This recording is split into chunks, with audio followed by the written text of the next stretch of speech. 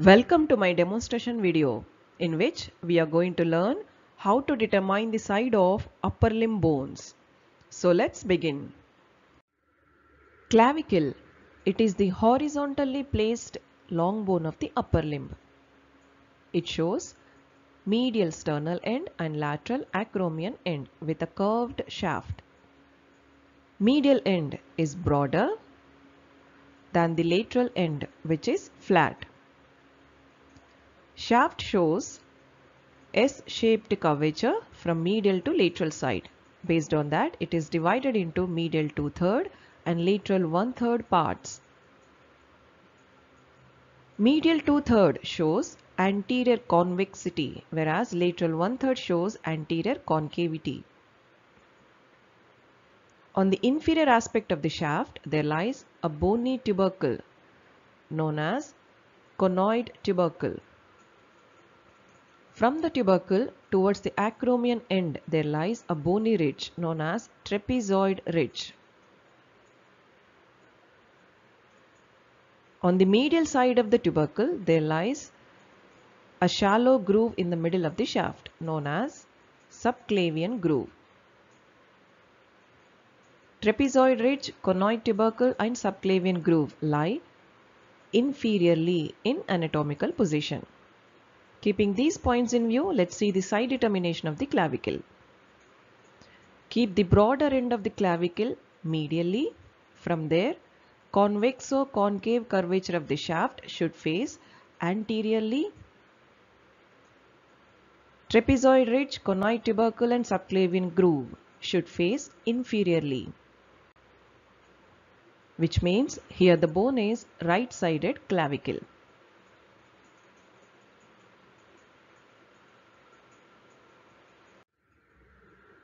Scapula. It is the triangular shaped flat bone of the upper limb. It has three borders: lateral, medial and superior. Lateral border is thicker than the medial and superior borders, which are thinner. It shows three angles: lateral, superior and inferior.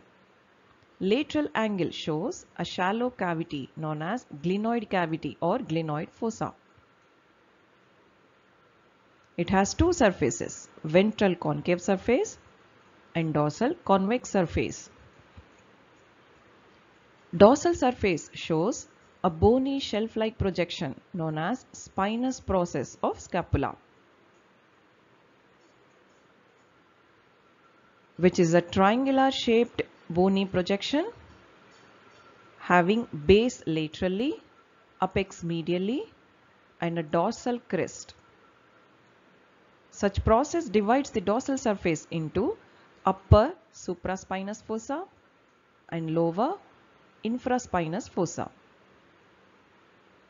Spinous process continues laterally as a quadrilateral shaped acromion process.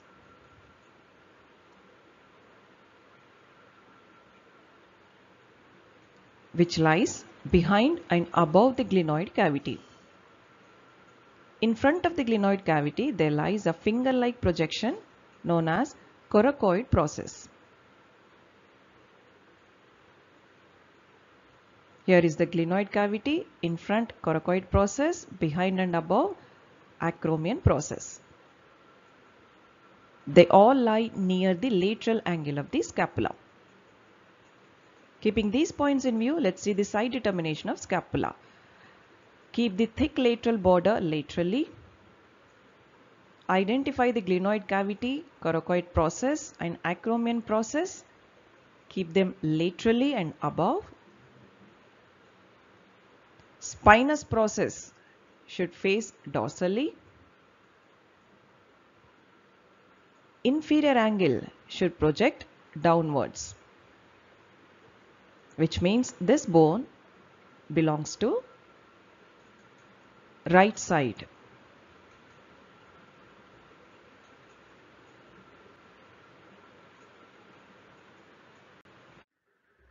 Humerus. It has a shaft, upper end and lower end. Upper end shows a smooth spherical head which is restricted by a constricted neck, which separates the head from two raised bony tubercles, smaller lesser tubercle and a larger greater tubercle. Both the tubercles are separated by intertubercular sulcus or bicipital groove. In anatomical position, head lies medially and intertubercular sulcus faces anteriorly. Coming to the shaft, it shows three surfaces. Medially anteromedial surface, laterally anterolateral surface and posteriorly posterior surface. In the middle of the shaft, anterolateral surface shows a V-shaped roughened bony elevation known as deltoid tuberosity. Behind the tuberosity, onto the posterior surface, there lies a shallow bony groove known as radial groove or spiral groove.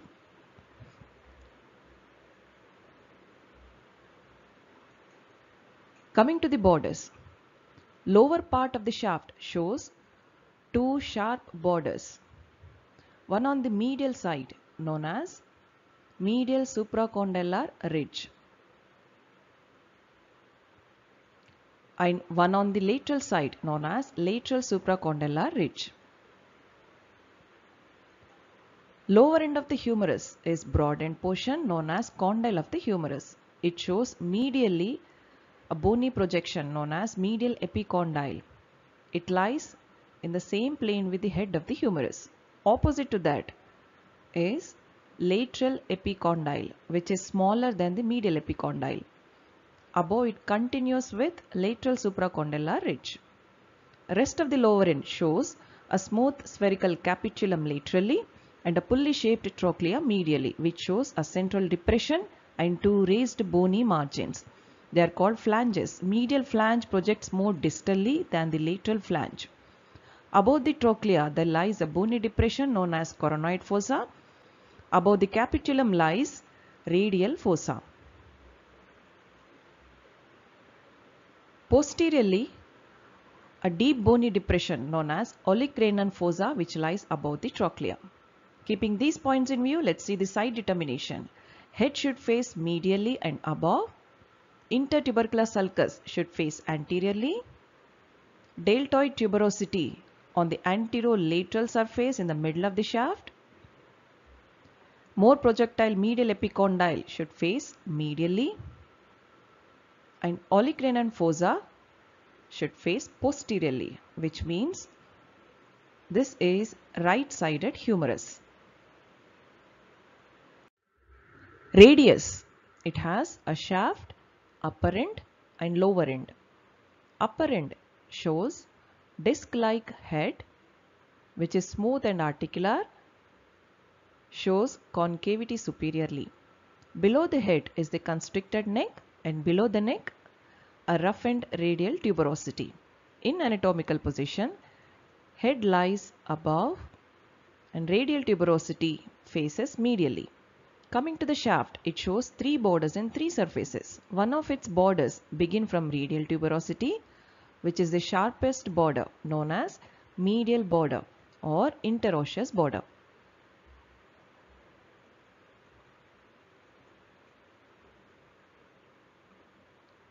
Its lateral surface in the middle of the shaft shows a roughened bony area.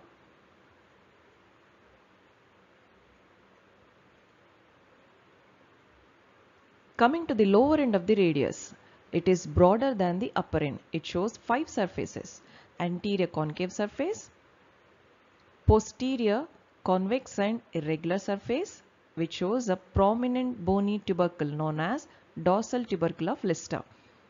On either side of the tubercle there are bony grooves.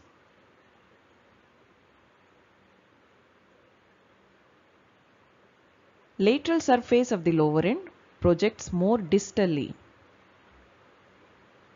known as styloid process of the radius. Medial surface of the lower end shows articular notch known as ulnar notch of the radius.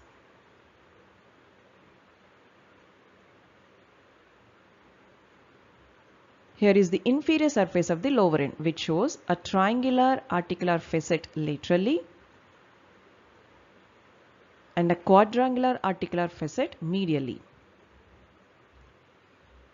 Keeping these points in view, let's see the side determination of the radius.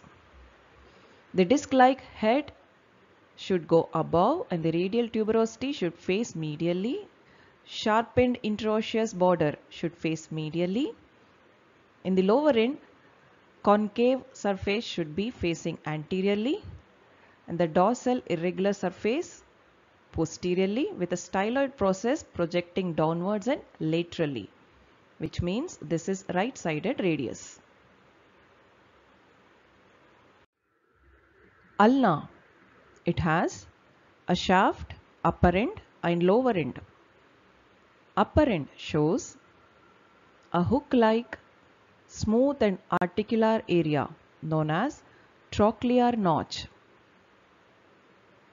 which is restricted above by olecranon process and below by coronoid process. The area below the coronoid process is called ulnar tuberosity. Laterally, the upper end shows articular notch known as radial notch of the ulna. In anatomical position, trochlear notch faces anteriorly. Radial notch of the ulna faces laterally. Coming to the shaft, one of its borders is sharp, which begins from the radial notch and continues above with the supinator crest. The border is lateral border or interosseous border.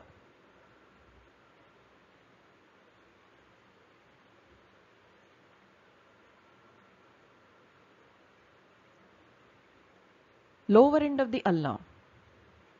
It is smaller than the upper end. It shows two features: a smooth spherical head of the ulna and a bony projection called styloid process of the ulna. Both are separated by a bony groove. In anatomical position, head of the ulna lies below, facing anteriorly and more laterally. Styloid process projects distally and faces more dorsally. Let's see the side determination of the ulna. The trochlear notch should face anteriorly and radial notch should face laterally. The sharpened interosseous border should face laterally. Keep the head of the ulna below and more laterally, so that the styloid process of the ulna projects downwards and more dorsally placed, which means this is right-sided ulna. Thanks for watching.